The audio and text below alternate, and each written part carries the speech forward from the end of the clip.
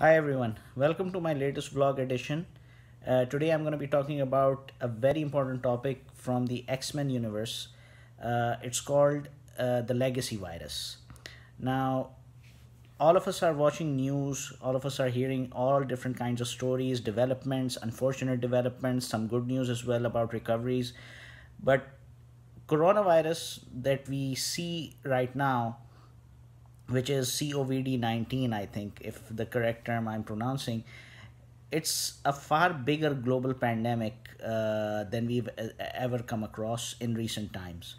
The last coronavirus that came in was almost like 8 or 10 years ago, and luckily it wasn't as out of control as we find the current version of it. And while I was listening to the news or going through the tweets that are talking about this particular virus, it immediately brought back me a memory of something within the world of fiction, which was the legacy virus.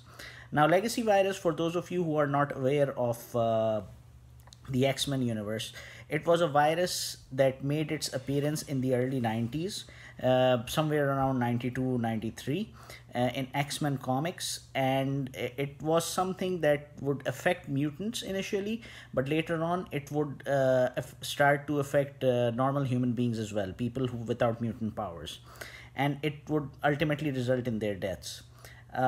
So I thought, why not show you guys some of the essential storylines that revolved to some extent around the legacy virus. Now, before I do that, I just wanted to give you a small bit of background on the virus itself. This virus was developed somewhere around the 30th century by Apocalypse, and it was further developed by Strife. For those of you who are not aware of Strife, he is the clone of Cable. Cable, the character that we all saw in Deadpool 2. Now, Cable, Strife, Apocalypse are actually beings from the future. Now, of course, if I elaborate a bit further on this one, then this video will this vlog will go off the track. But anyhow, Cable, Strife, and Apocalypse travel back in time, come to our 20th century, serve their purpose. Cable is all about salvation of mutant kind, whereas Apocalypse is about the survival of the fittest concept. Of course, the recent storyline that has been written by Jonathan Hickman puts him in a separate place for now. Strife, on the other hand, is a vengeful character who never forgave his brother. With Cable, of course, he's a clone, but still he would consider him, Scott Summers, and Jean Grey as his immediate family. So Strife basically brought this virus back in time in the early 90s and committed an act of bioterrorism. So this was the issue: Executioner's Song crossover, Uncanny X-Men, as you can see, the issue number. Okay, and here we see Cable having shot Professor Xavier. It was mind-blowing because nobody was expecting something like this to happen. Cable was a good guy, and it turns out that the guy who we see here as Cable is actually Strife, because Strife comes back in time and he commits an act of bioterrorism and he attacks Professor Xavier with a dose of legacy virus, and that simply gets out of control. Professor Xavier is showing no signs of recovery throughout the saga, and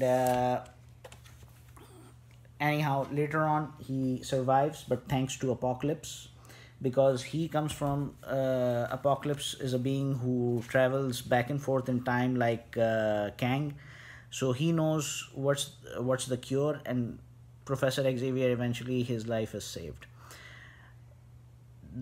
The most impactful issue for me from the X-Men books was about the virus was this one.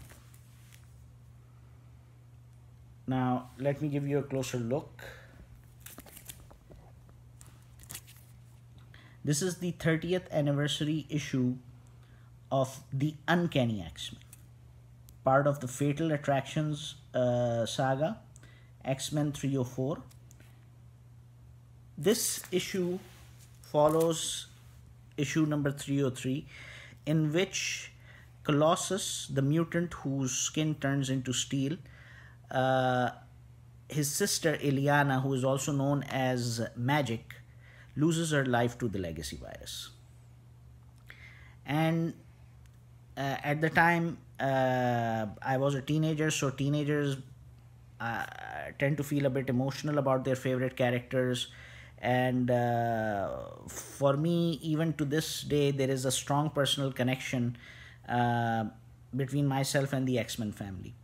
So it was, uh, very hard for me to swallow that, wow, I mean, like, someone would die in the comic book universe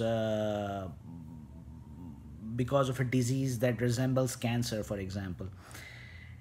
And the story in itself was monumental. It led to a lot of developments within the X-Men universe, the storyline that emerged out of it, the the the multitude of crossovers that followed after that. They were just simply amazing. I mean, the stories, I can still cannot forget them.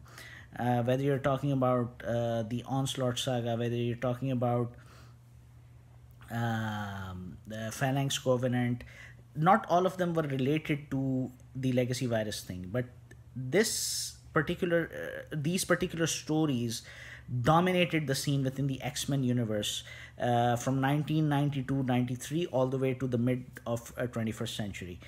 Uh, if any of you have read these comics, you can easily see how relatable it is to the corona virus that we are facing right now. May the Almighty protect us from this virus. But sometimes uh, it's quite overwhelming to see, sometimes people imagining stuff in the world of fiction, and we come across something similar happening in our real world, or sometimes exactly what is happening in our real world. The concept of cloning is quite old in the comic book industry. It dates back to the 70s when the Clone Saga in Spider-Man was published. And in the early 2000s or the late 90s, we come across the first successful cloning of Dolly the sheep, and it tends to frighten you in a way as well.